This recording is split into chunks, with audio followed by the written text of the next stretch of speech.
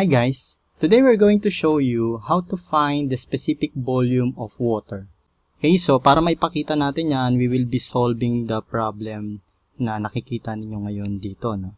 So, in finding the specific volume of water, given ang ating temperature and yung quality ng ating steam. So, kung hindi kayo familiar kung ano ibig sabihin ng quality na sinasabi dito sa ating problem, you can review our video about the quality of the steam. No? Doon diniscuss natin kung paano nakukuha itong quality of steam para mas maintindihan ninyo habang sinosolve natin itong ating problem. So, sisimulan natin by finding the specific volume ng water in 160 degrees Celsius. Bago natin kukunin yung specific volume ng water in 223 degrees Celsius because dito mag-i-interpolate tayo sa ating steam table. No?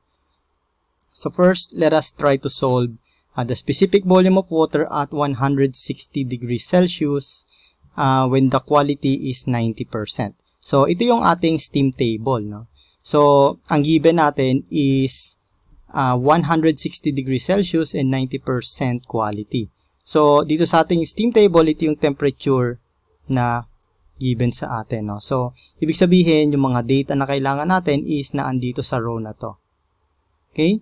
But since we are talking about specific volume ng water, so, dito tayo sa part na to, itong ating column na to, na specific volume. So, dito makikita natin yung specific volume in cubic meter per kilogram ng saturated liquid, which is VF, and specific volume in cubic meter per kilogram ng saturated vapor, which is VG.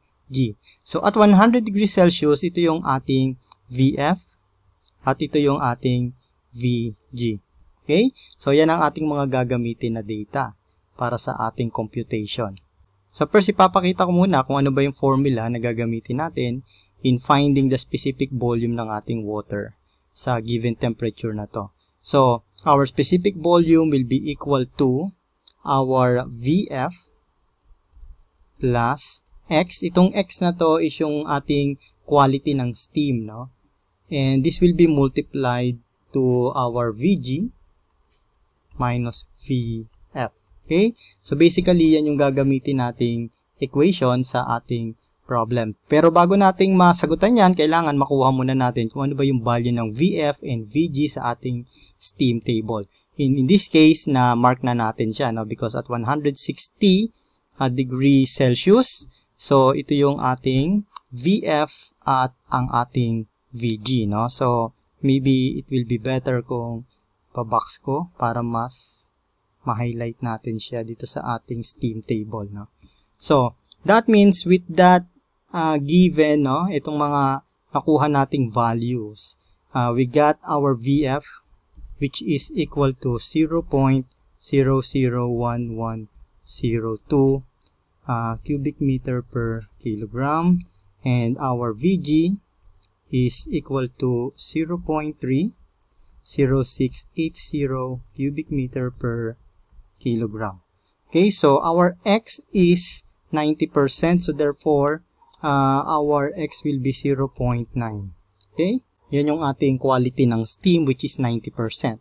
So we're just going to substitute this value dito sa ating equation, no? So we have V is equal to VF plus X times VG minus VF. So our V is equal to our VF, which is 0.001102 plus our X, which is 0.9 times yung difference ng VG and VF. So we have 0.30680 minus 0.001102. Alright, so we're going to solve this problem. So we're going to use our calculator. So, unahin ko itong nasa loob ng ating parenthesis. No? So we have 0.30680 minus 0.001102. Then we're going to multiply that to 0.9. Then we will just add that dito sa 0.001102. So we have 0.27623, no? So we have our V, which is equal to 0.27623 cubic meter per kilogram. Okay? So that's our final answer para dito sa ating problem number 1. Okay? So now we're going to solve another problem. This time, our temperature is at 223 degrees Celsius. And take note that pareho pa rin yung ating quality. Our x is equal to 0.9. Okay? So, ilocate natin nasaan itong 223 degrees Celsius, no? So, our 223 degrees Celsius is here, no? Between 220 and 225. So, therefore, ang mga kailangan nating data is between these values, no? So, para hindi tayo malito, I'm just going to box itong mga kailangan nating data, no? Alright. So, again, unahin natin yung pagkuha ng VF. Kasi pareho pa rin naman yung gagamitin nating formula, no? So, we will still be using our formula. V is equal to VF plus X times VG minus VF, no? So, same formula pa rin yung ating gagamitin. So, we just need to determine kung anong value ng VF and VG. But in this case, hindi natin pwedeng basta na lang gamitin to because our temperature is actually between 220 and 225. So, we need to interpolate, no? So, first, kunin natin yung ating VF. Okay, so, first, we will be solving for VF. So, let's write here, solving for VF. Okay? So, yan ang ating solve ngayon. So, our temperature in degrees Celsius and our VF will be here. Okay, so our temperature is 220 and 223 yung kailangan natin and 225. So, our VF, we have 0.001190. Then, our required VF, and then itong 0.001199.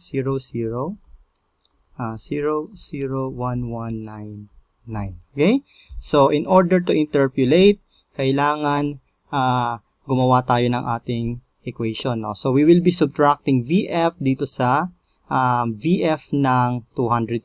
So, we have VF minus 0.001190. So, ito yun, no? Sinubtract natin itong VF. So, this will be over, ito naman, we will be subtracting here, no? So, we have 0.001199 minus 0.001190. Okay? So, this is equal to, so the same pattern na ginawa natin dito, we will be doing that here. So, we have 223 minus 220 over 225 minus 220. So, we know that this is equal to 3 over 5. Okay? So, we're going to solve for VF. So, therefore, we have VF is equal to 3 over 5 times 0.001199 minus 0.00190. So, para hindi tayo mahirapan, no, solve na natin yan sa ating calculator. So, 0.001199 minus 0.001190. So, madali lang siya. Kailangan lang makita natin yung number ng ating 0 para hindi tayo malito. So, I'll just write it like this. 0.000009. Okay?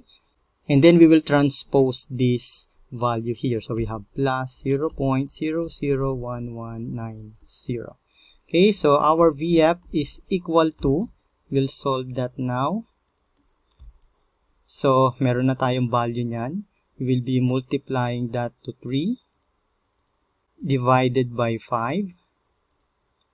Okay, so plus 0.001190. Okay, so therefore Now we have here 0.0011954. 11954. Okay? So 11954. Okay, so our unit is the same as this, cubic meter per kilogram. Okay, so now kailangan naman nating makuha is yung ating VG. So solving for VG. Okay, so the same. We have our temperature at degrees Celsius and our VG. Okay, so temperature natin is the same. We have 220, 223, and 225. But right now, ang kailangan nating makuha is yung VG. So, kailangan natin ngayon ma-determine yung value ng VG at 220 and 225. So, we have 0.086094. Okay, then another one we have 0.078405.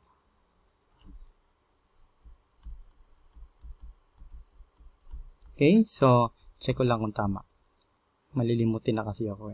So, again, we're going to interpolate. Okay, so we have our VG minus 0.086094 over 0.078405 minus 0.086094. Okay, so notice nyo guys, no, hindi tayo nagsushortcut. Talagang pinapakita ko siya kung paano mag-interpolate para makuha ninyo yung concept ng ating interpolation para sa mga student na ngayon pa lang natututo mag-interpolation. So, we have 223 minus 220 over 225 minus 220. So, this is the same ng nasa itaas, no? So, we know that this is equal to 3 over 5, no? Okay? So, we have our VG is equal to 3 over 5 times this one. So, solve na natin sa calculator natin. Okay, so we have 0.078405 minus 0.086094. So we have negative 0.007689. Okay? So, verify nga natin. 0.007689. Okay? So, tama naman. And then, we're going to transpose this sa kabila. So, we have plus 0.086094. So, our VG is equal to, okay? So, meron na tayong value nito. We're just going to multiply that to 3. Then, divide that to 5.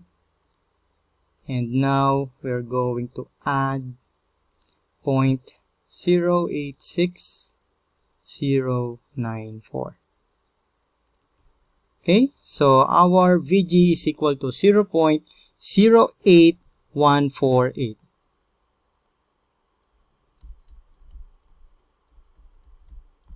Okay, so verify 0.08148, no? So ni-round off na natin, cubic meter per kilogram, no? So meron na tayong value ng BF, meron na tayong value ng VG. So now we will be using itong ating equation. So we have VF plus X times VG minus VF. Okay? So our V is equal to our VF. Our VF is equal to 0.0011954. 0.0011954. So, plus our X, which is 0.9, and then our VG, which is 0.08148, minus our VF, which is 0.001195.4. Okay, so our V is equal to, again, gamitin natin yung ating calculator. So, unahin ko tong nasa parenthesis natin. So, we have 0.08148 minus 0.0011954, then times 0.9. Right, so now we will add to 0.0011954. So we have 0.07345.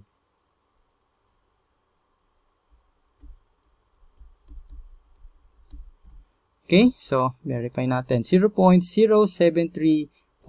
So ni-round off na natin. No? Cubic meter per kilogram. So that is our final answer for this problem. No? Okay, so I hope nakatulong sa inyo to guys. So thank you for watching and have a nice day.